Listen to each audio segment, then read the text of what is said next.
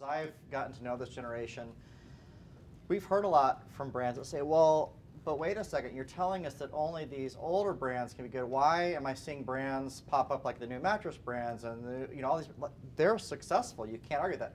It's not necessarily the newness or the lack of newness that attracts them.